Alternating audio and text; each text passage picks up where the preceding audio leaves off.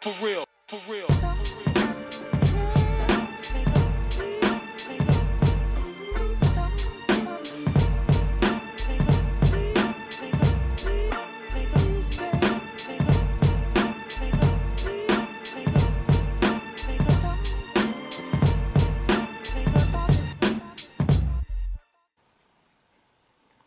What up, Mr. More Fitness?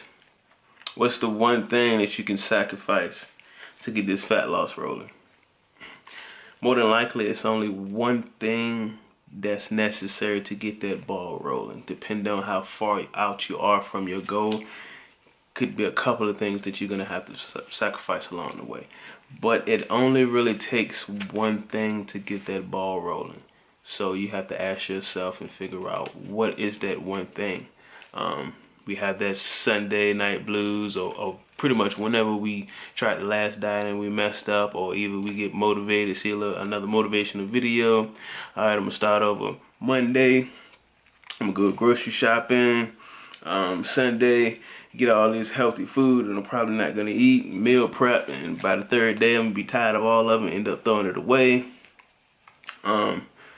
And that's just, it's kind of overload. So what can you do to kind of combat that and prevent you from overloading yourself and pretty much crashing? You know, it's just like a crash diet. It's only a temporary fix. So pretty much this could be fixed with just picking one thing to focus in on, to have laser focus. Trying to change your whole life in a matter of hours, based on the decision, most people don't make it. Sometimes you may have seen one or two people that just say, you know what I'm saying, I got it, I just woke up this morning and I changed my life. But more than likely, that's a result of time after time after time of trying it again. And whether they knew it or not, they learned something from each failure. So that's why I always say don't be scared to fail too. But another healthy way to start is picking that one thing. Laser focus. Mastery. Robert Greene. You'll never achieve mastery if you're trying to do everything. If you're trying to change your diet. Some people trying to lose weight, change their diet, meal prep, don't even know how to cook. So now you trying to get up early, you trying to work out for 3 hours a day, you trying to learn how to cook, you trying to watch YouTube videos to learn how to cook, you trying to watch YouTube videos to learn how to work out. So that's a lot. When really you know at least one thing that you probably shouldn't be doing if you want to reach that goal. And so are your actions matching your goal? So you drink a 6-pack of soda a day. What would happen if you cut back 1 soda a day? Now that might not give you, you know what I'm saying, immediate results that you want. You know what I'm saying? That's not gonna give you that 21 pounds in 21 days like you see on the juice and the detox diets and all this other stuff. But you probably didn't get fat in 21 days, so you probably not gonna lose it in 21 days. That especially with life and everything else, that can easily gradually tack on by just bad habits that you don't even know. And that those extra sodas, that 1 soda a day over time, over a couple of years, can add up to a lot of pounds. So imagine if you did just one. What 1 soda could be, I'm gonna just guess 150 calories. Cutting out that a day. Say if you were my client, I would suggest to you from anywhere from 250 calories to 500 calories per day that I would be cutting you back on to start your diet. So take away 2 sodas, you've reached that. So that's one thing, and it's very doable. If you can't sacrifice 2 sodas out of 6 sodas, I don't know what to tell you. We gonna send you to rehab. Pretty much. And I used to be a soda fiend. I used to be fat. I totally understand it. You know what I'm saying? You see the shirt. If you like the shirt, holler at my man Bricks Fitness, or what probably bricksfitness.com. You could pick one of those up. But I mean, I've been there. I understand the struggle, the mental part of it, the cravings,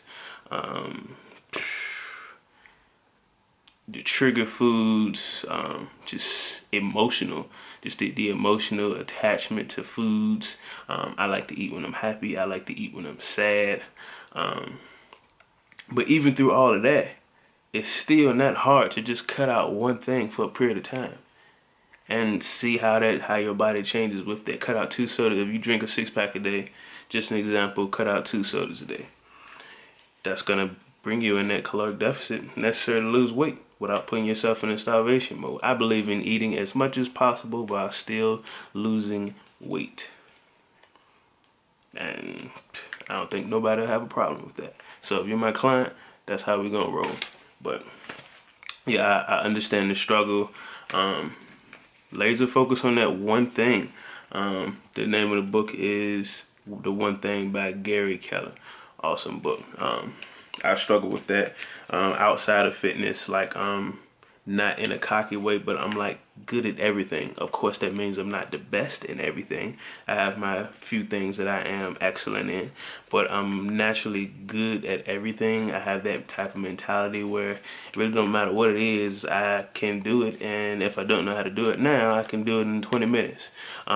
So it's easy for me to try to tackle way too many things at one time, and I'm spreading myself too thin.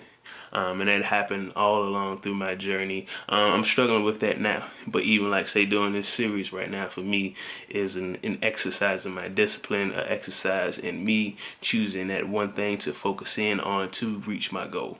I think one of the major points in that book was, what is the one thing that you could do that would be the most beneficial to moving towards your goal? So if you wake up in the morning, what's the one thing, if you don't do nothing else in the day, what's the one thing that you can do that's going to help you get closer to that goal more than anything else that you could be doing?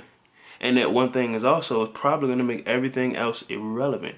You know what I'm saying? In the whole big picture of everything and getting closer to that goal. So I challenge you. What's that one thing that you can choose, that you can do, that you can sacrifice? You probably something simple. You probably eat something every day. You probably go to Starbucks every day. You probably do something. For me, back in the day, it was the honey buns with the white icing. Man, honey buns with the white icing, I was so fat, I used to turn it upside down because I wanted the icing closer to my tongue. Like that's how bad the struggle is, and it still is for me. I get one every now and then, but I understand I get one. I get it from the gas station, so I only have one. I can't get another one. I don't bring no box home because I'm gonna go crazy. It's gone, one sitting. Yeah, sacrifice one thing to reach your goal. More than likely, with the way foods are now, the processed foods, that one thing can put you in that caloric deficit necessary to lose weight without overwhelming yourself, and it's realistic. And then after you stop losing weight from there, you can make adjustments and go from there and there. And then it's an easy, manageable process, you know what I'm saying, that allows you to like actually still live a normal life and handle the other struggles outside of fitness and food and all this other stuff. Yeah, I think that's enough. I ain't trying to rant too much. More fitness, more life, more everything. The fitness, the principles of life tie in right with the principles of success. What's that one thing? Give up one thing. If you can't give up one thing, I don't know what to tell you. These videos help you, point you in that right direction. Please comment, let me know, ask any questions, comment, like, share, all that other good stuff. Yeah, on to the next one. Peace out.